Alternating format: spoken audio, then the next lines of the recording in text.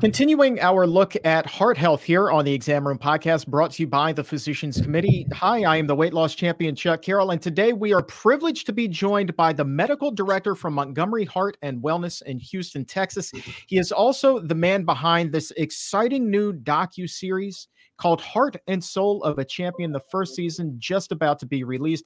We have so much to talk about here today. Just absolutely extraordinary. Could not be more excited to welcome Dr. Baxter Montgomery back to the Exam Room. My friend, thank you so very much for taking the time.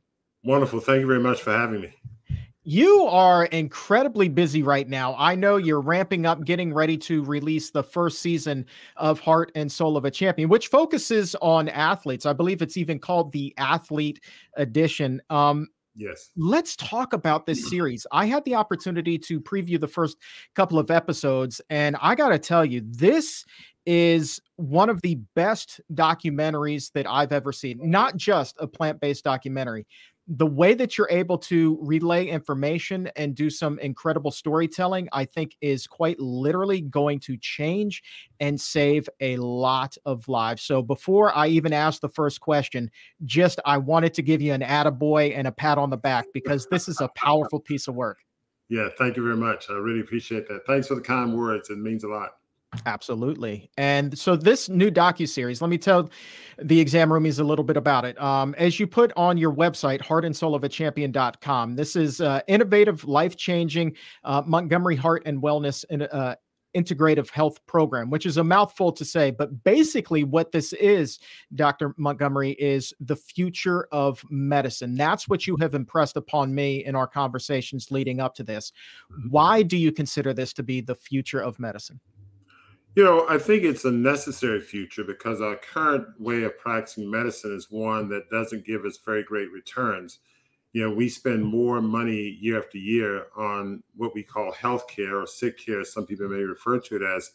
But despite that, we get sicker. Illness has become the norm. Since 2019 to now, and from 2019 to 2021, the life expectancy here in the United States has decreased by 2.7 years. And that's the lowest it's been since 1996. And so, you know, we are in a healthcare crisis. So the current approach to medicine, which is strictly using prescription medications and procedures and surgeries without any attention to aggressive lifestyle intervention, is one that has to change. So it's our, thinking at Montgomery Heart and Wellness is that lifestyle intervention should be the foundation of healthcare. And so our approach to this approach using integrative care uses a lifestyle intervention first and foremost, not only in the setting where you're trying to prevent something from happening 5 or 10 years from now, but if someone's acutely ill, lifestyle intervention needs to be integrated with any other type of acute medical intervention. If someone has some chronic illness on a lot of medications or have pending surgeries, an aggressive lifestyle intervention has to be intervened. So what the docuseries does is that it pulls the curtains back and allows the viewer to see exactly what that means. And it does it in the context of seeing individuals coming and changing their lives, coming and going through their lifestyle journeys. It shows the ups and the downs. It shows some of the challenges that are involved. And the storytelling aspect I thought was very important because we often deal with disease states as statistics, X number of people with heart disease, X number of people with diabetes, et cetera. But we all have to start to put a face behind these diseases. And hopefully the docuseries will help us do that.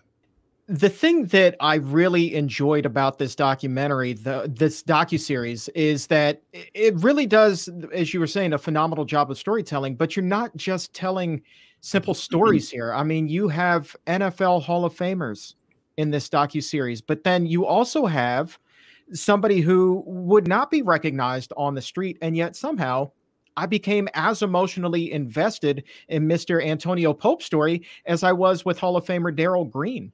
And so I actually want to start with Mr. Pope, who had been to a number of hospitals, a number of doctors, and this was even mentioned in the docuseries that one of the hospitals did not want to do anything with him because his heart was only pumping with 10% efficiency. And as I understand it, he was on kind of like a last chance medication, just to be able to survive day to day.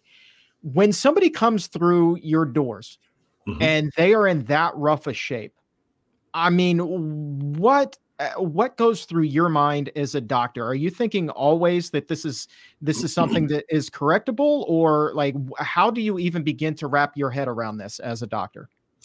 You know, that's a great question. And we frequently see patients like Mr. Pope who come to our center, whether they're local or from out of state, patients flying from around the country. And Mr. Pope was on a millinone infusion pump, which is a medication, as you indicated, is one that's typically of last resort or sort of a late term, therapy for patients with heart failure.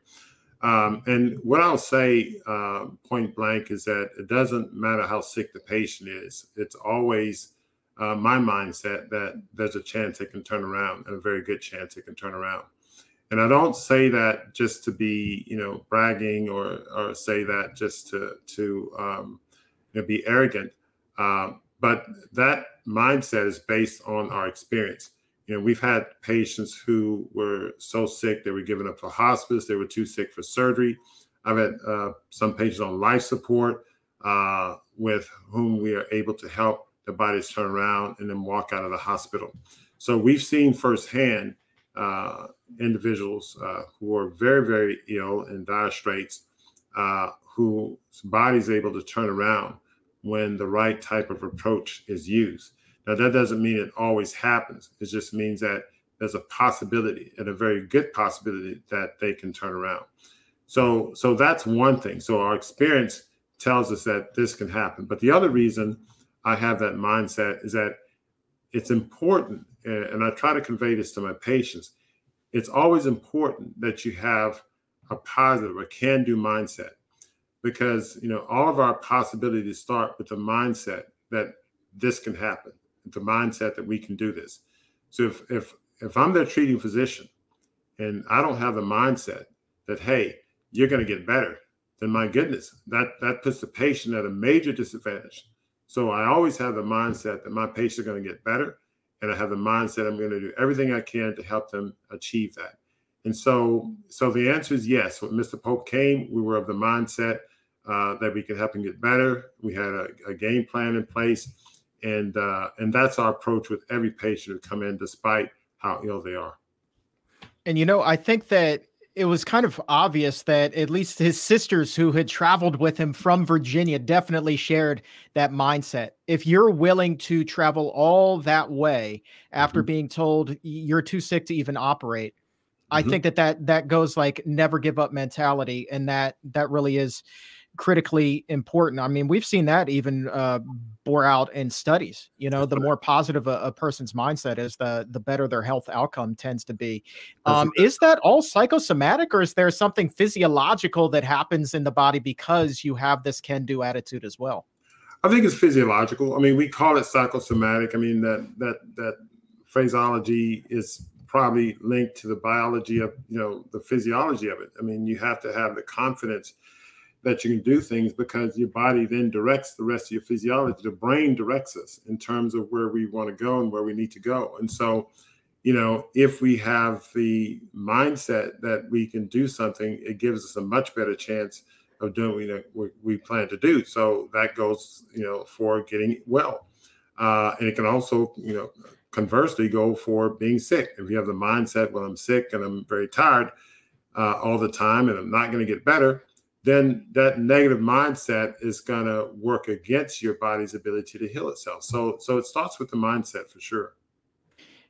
And let's also talk about how your mindset shifted very early in the docuseries. I mean, it was like straight away, you talked about this big breakthrough that you had at the age of 35.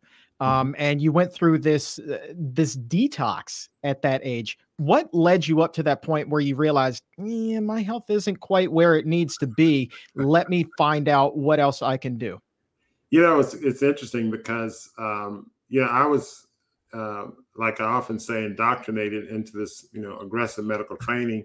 My background is in internal medicine, and my next specialty, subspecialty, is cardiology, and then I have a subspecialty, cardiac electrophysiology. And after many years of training, that I was also in practice for a long time and using these skills and the like. And it was when I noticed my health started deteriorating. The simple inspiration was that I didn't want to take the medications or undergo the treatments that I was prescribing other patients. It was just that simple.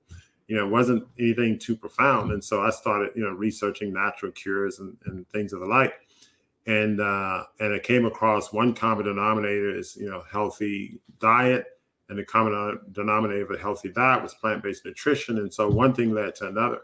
And my personal experience was that I started off a nutritional detox, a juice feast, and I felt amazing. And so, when I saw the incredible effects it had on me, I then thought to myself, I said, let me try this on some of my patients. And I tried on some of my patients who were very ill. And lo and behold, I saw amazing positive results in patients, not in a matter of months or years, but in a matter of days to weeks. I saw some of the things that I'd never seen in my medical practice ever, in terms of just simply putting patients on a natural plant-based diet. And so, in 10 days to come back, I was able to wean them off medications and get them off oxygen and have them walk when they couldn't walk. And these were miraculous things. And again, I practiced more than a quarter century in the world's largest medical center. We have 3 heart transplant centers in walking distance. We have everything in medical technology any place on the planet Earth for the most part. And so it's not like I wasn't exposed to the best that medicine had to offer. But despite being exposed to that, by simply putting patients on a natural plant-based diet, I saw amazing health recoveries that I had never seen before in my professional practice in the world's largest medical center. All right, so let me ask you kind of a fun question then, because when you're talking about prescribing nutrition, essentially, and a healthier lifestyle, I mean, that's so counter to the majority of advice that is prescribed by doctors, right? Yeah. Were you nervous at all the first time you brought that up with a patient? Were you like, I don't know how they're going to react to it, but I'm just going to throw it out there and see if it sticks? It's an interesting question. I don't think I've been asked that question before, but I really wasn't nervous. I mean, looking back on that experience, I was so excited about it that it really didn't, sort of like, you're finding, something amazing in your house and you're jumping up, running around the neighborhood. You don't realize you're having pajamas on or something in your underwear. I don't know. But the point is that when I started, recommending this to patients, I was already overwhelmed with the positive benefits that it had, and that I personally experienced.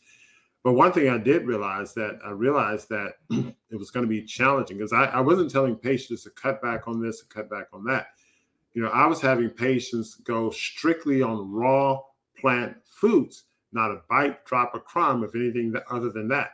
And so I knew that was a very, very challenging, dietary change. So I wasn't using traditional moderation, make change, eat more salads. No, eat only salads, drink only water or cold pressed juice or smoothies. So what I did is that, unfortunately, I used this approach early on. I would do very quick follow-ups. So that was the key. So I'd start someone on the regimen. I'd write out specifically what they had to eat, write out what they had to avoid 100%. And I said, come back and see me in 7 days. Now, that 7 days, coming back, get the repeat sermon was important, because it allows for a high percentage of compliance in that 7-day period. That's number one. Number two, the fact that the regimen was so precise, as I like to say, some people say so extreme, that they got results, positive results, in a very short period of time. So in 7 days, they're coming back, and I'm able to cut back on the medications, and weight's down a lot, et cetera. So they're doing so much better in 7 days. So even though they're struggling with the diet and struggling with missing their so-called favorite foods, they have the counter experience of positive results. And so then at that 7-day mark, I said, well, wait, give me another 7 days, and then another 7 days. And so we worked out this whole process that we created like a 4-week arbitrary period of time, and we created a nutritional boot camp class and detox. So over time, I created more and more support materials, because one thing I learned is that people were able to comply with this. They just need more support, more encouragement, group classes, and the like. And we create these programs over time. What are your group classes like? I have seen them work kind of as a double-edged sword, right? On one hand, they can be really, really, really great, but on the other hand, I've also seen where it can quickly turn into a group of enablers. How do you ensure with your groups that they kind of stay on the straight and narrow? You know, it's a great question. We've had good results with the group program. So we started out with what we call as a nutritional boot camp class. So the original boot camp classes, and the boot camp classes developed out of my one-on-one consultations when I would have patients come back. You know, a series of 4 7-day periods and what have you. So I started to do it with large groups. I say large groups of say 25 to 30 people in the group. We'd hold them in our main lobby, and they were on Saturday mornings, sometimes Saturday mornings and afternoons, and then sometimes Sunday mornings when the class filled up. But what we did is that we had a curriculum. It was a structured program. So creating structure really made a difference. And the food prescription aspect was very important because we were very precise in terms of telling people what to eat, what not to eat. That's one. Also, we had developed what we refer to as a food classification system. It's a simple 0 to 10 classification system where the lower the number is, the healthier the food, the higher the number, the least healthy. Plant-based food stops at food level 6, level 6. And so we don't recommend people eat beyond level 6. The sicker they are, the lower the numbers. And so we may prescribe foods in a different, range, say 0 to 1 or 0 to 3 or 0 to 4. So we use that as an approach to so the level of precision helps people out. I started out moderating the class. I trained nutritionists to then moderate the classes. And then we also had support with our chef. We eventually built a nutrition center and then a restaurant and grocery store on our site, which also supports. So creating structure, precision from the standpoint of food prescription, and also, giving support in terms of the foods and recipes and the like, I think helped us out tremendously. I think so. I mean, that all-in-one kind of approach there is really important, especially early on in their journeys. I think as they transform and break all of those old habits, to have that solution right there with the grocery store, with the cafe, I just think that is key. As someone who had a lot of unhealthy heart habits back in the day, I think, that all-encompassing approach is absolutely critical. You mentioned that you're within walking distance of 3 world-class heart transplant centers there. One of the questions that has never been raised here on the show is, what is the benefit of a plant-based diet, a healthy diet, on somebody who has had a heart transplant at that point? Do they still get the same benefits as somebody who has not undergone that? Like, what is the upside there? Well, I won't say the benefits are exactly the same. Someone who's had a heart transplant, for instance, we won't be able to wean them off all of their medication. We'll have to leave them on the anti-rejection medications.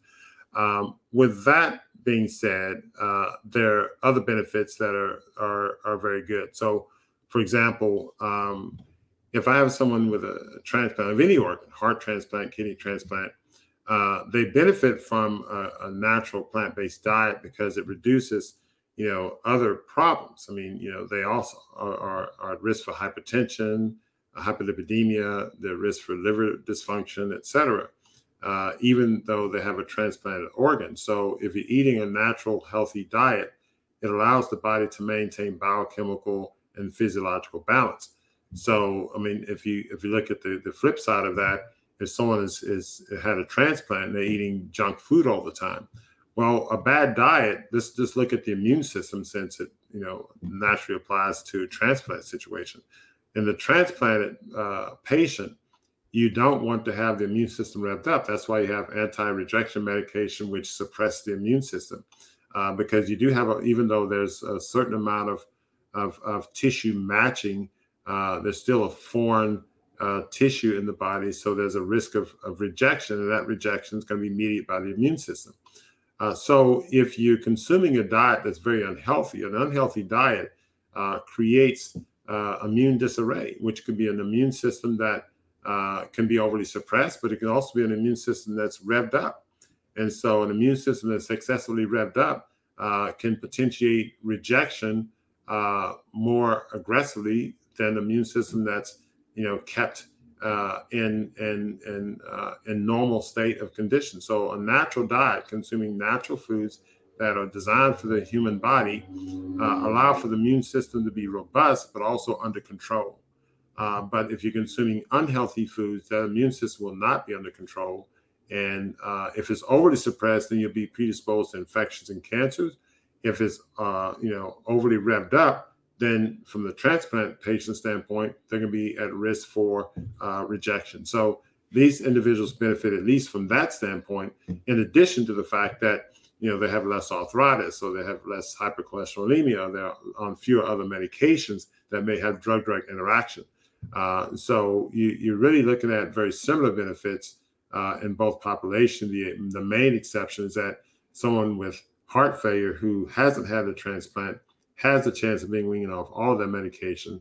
A post-transplant person does not.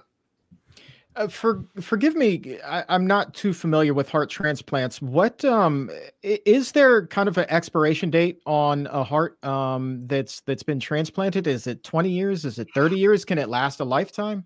Yeah, there are individuals who I've seen who live with a heart transplant for 20 years and they do very well. The individuals who have lots of complications, they may die within a year or two. And everyone's course is different. And I think the reasons are simply related to what I outlined. When we do a heart transplant, we don't necessarily pay attention to the person's lifestyle. So if someone gets the transplant, they get the anti-rejection medication and they're sent home. But where's the food prescription? The same thing when someone gets a bypass surgery. Where's the food prescription? Same thing when someone gets a stent. Where's the food prescription?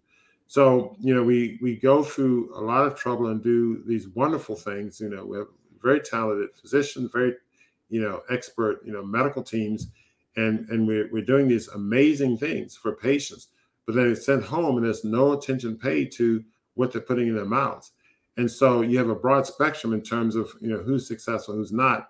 And a lot of it has to do with how well they're taking care of their bodies. And the patients that we've seen who've come in post-transplant, there's a heart transplant person we dealt with, came to mind, and she did quite well. She did better after she underwent our detox program. We were able to wean a lot of her medication off. She felt better. Her functional status was better. She exercised longer. And so even though she wasn't going through rejection before, her health improved because, the body's more than just the transplanted organ. It's the body working in concert with other organs as well.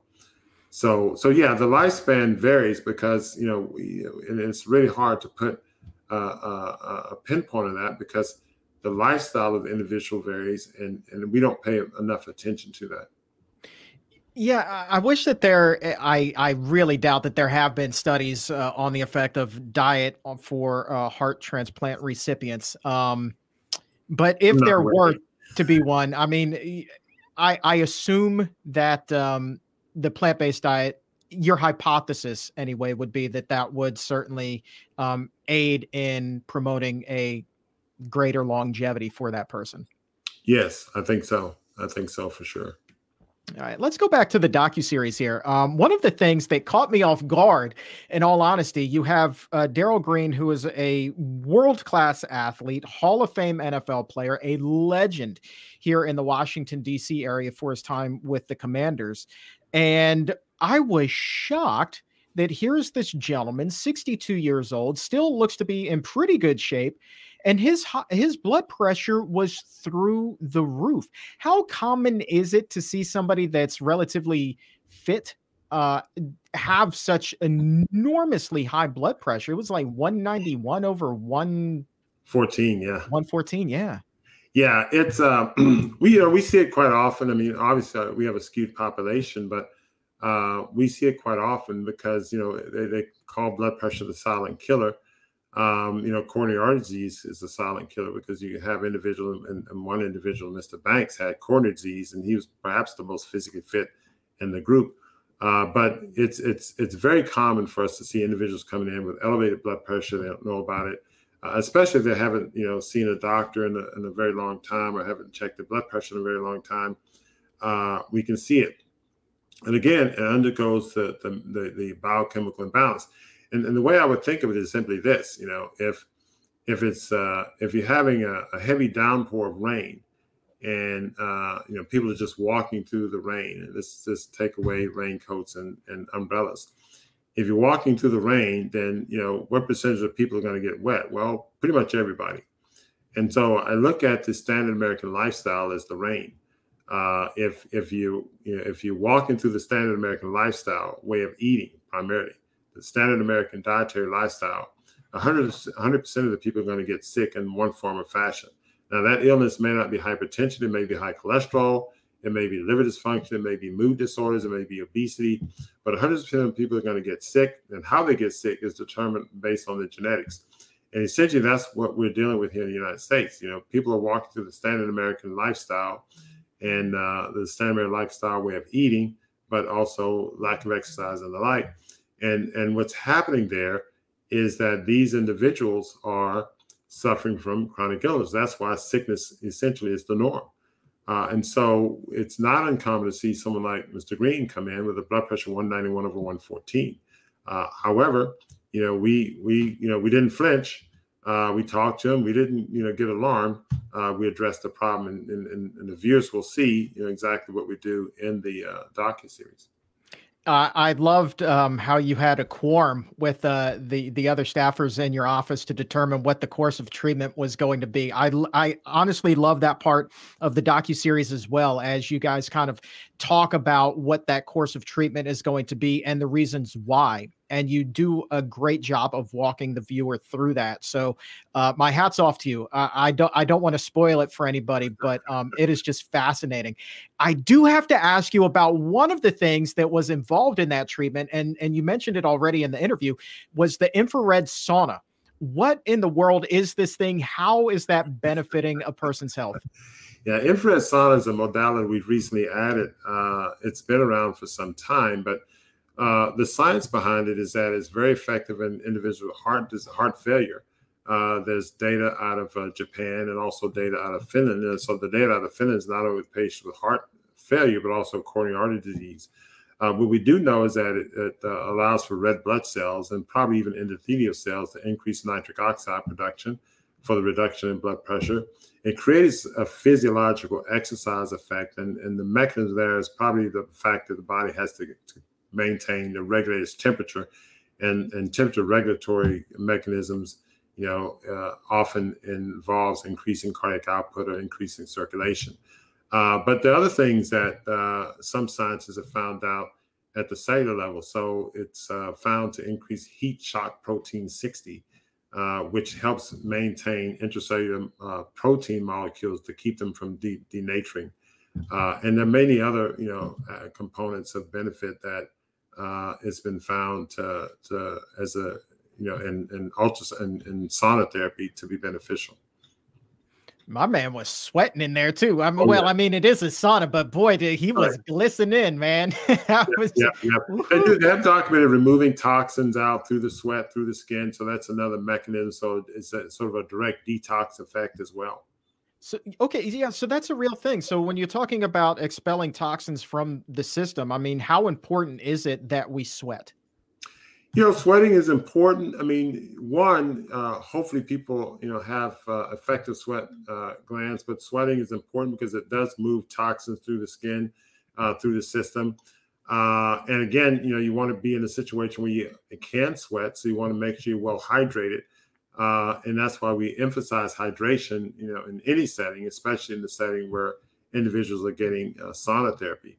Hydration is very important because it improves, your internal showering effect or circulation, and allows your body to flush toxins out through whether it's through the GI tract or through the kidneys and the urine, or through the skin with sweat. So our need to flush and cleanse our system, either by sweat or bowel movements or urinary output, is important. And so that's how we cleanse and freshen and flush out. Sort of like power washing your driveway periodically.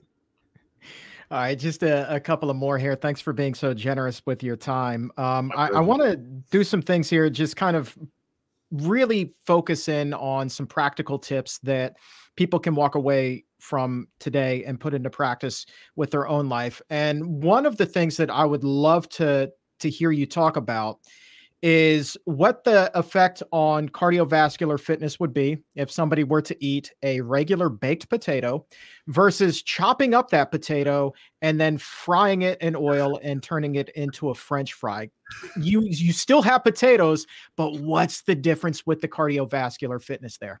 Yeah, well, certainly the fried potato will have adverse effects on the vascular system, and so you probably have just by consuming the fried potato, you cause damage to the endothelial cells. You have the fried oils and the fried potato itself. You have you'll increase oxidative stress and inflammation at the same time. And that has adverse effect on mitochondrial function, which then has reduction in ATP production, which then has reduction in cardiovascular performance and so on and so forth. So the fried potato is not very, very healthy. You don't say. Yeah. I assume we can put potato chips into that same category. I assume so. That's correct. Okay, but now somebody, in all honesty, Doc, may be watching this and say, yeah, but what about the baked potato chips? Yeah, Aren't those a healthier option? You know, some baked potato chips are baked with oil. So you have a heated oil, which is very problematic. Now, is a baked potato chip less evil than a fried potato chip? You know, I don't know the answer to that, but I think they're very close. There's somebody in our situation, when somebody's coming who's in the throes of heart failure, whose blood pressure 191 or 114, you know, a baked potato versus a fried potato, it doesn't matter. Neither are going to help them out. And so we just throw them both out. But I guess if someone's trying to split hairs and say, well, the baked potato is not as evil as the fried potato, they might have an argument there, but it's not going to help their health long-term or even short-term for that matter. Right. And just clarification, we're talking about a baked potato chip, not just a regular baked potato. That's right. Nothing wrong with the regular baked potato, right? Yeah. If you don't overbake it, if you don't, like some people like overbake it and it's like, you know, dark and stuff like that. I'd rather boil the potato. But if you ask me my preference on potatoes, I go boil first and bake second, and then, you know, avoid the rest. Right. So, well, I think just from a flavor standpoint, that's not bad because you're going to get a softer potato at that point, right? So, and the chars, that's really kind of the problematic part, correct? That's right. That's right. Yeah. So that's why I'm careful when I say baked potato, because people aren't always careful in terms of how they bake their potatoes, and you get the char, which can cause, you know, the charring of the carbohydrates, you know, creates acrylamides and probably other toxins we don't know about. All right. And last question for you. If you were to give your patients a list of maybe 3 to 5 foods that you would consider to be the heart healthiest, what would be on your list? Well, first and foremost is a good quality water, an alkaline water. Some people can use distilled water reinfused with plants. That would be number one. Number two would be very hydrating foods, whether it's a cucumber or a cantaloupe or something. So like the melons are very high, you know, celery. So very hydrating raw plant foods. And then, of course, the leafy greens would be a very close third to that. If you're going to eat cooked foods, the cooked foods I would recommend would be either steamed greens or beans that are cooked if you're going to eat cooked food. So those would be at the top of my list. But I go after the hydrating plant foods first, and, you know, right behind water, and maybe the hydrating plant foods maybe even before water. So if someone's able to consume, you know, 4 cucumbers and, you know, half a cantaloupe of water, you're going to be hydrated very well, and you may not need so much water. But hydration, foods that are very hydrating, is very high on my list. And then next to that will be leafy greens, which may not necessarily be very hydrating if you're talking about spinach and kale. Broccoli is hydrating with the stems, but they would be very next on the list because they have lots of protein and minerals and phytonutrients. Sea vegetables will be mixed in that with the land greens because they're very high in minerals, because many of us are deficient in minerals. And then if you want to add some cooked foods for savoriness, you can have your boiled potatoes, or be that preferably a yam or some of the smaller purple potatoes if it's not a potato, or beans. Black beans I think are good, red beans are good, or the like. You're putting a premium on hydration there. And it wasn't too terribly long ago, I was reading an article that was saying that a lot of us in this country, chronically dehydrated and don't even realize it. Why is that so dangerous when it comes to the heart? Yeah, it's very dangerous because it's a great question, and it's something we deal with a little bit in the docuseries, but without spoiling that. Someone who's dehydrated, just think about it. If you think about circulation, circulation requires a fluid medium, to circulate. So if the heart's going to circulate blood, and let's say a normal cardiac output is just a term we use for circulation, is 5 liters per minute. So that's a certain amount of volume being circulated over a certain unit of time. So if I have, 5 liters a minute, and let's say that the heart can, squeeze out, that 5 liters in a matter of 40 beats in a minute, or, let's say 60 beats in a minute, it can circulate 5 liters. But then if the body only has 2.5 liters, then the heart's going to have to beat faster because it's having to circulate the same amount of volume with the same amount of circulation volume per unit of time with less volume.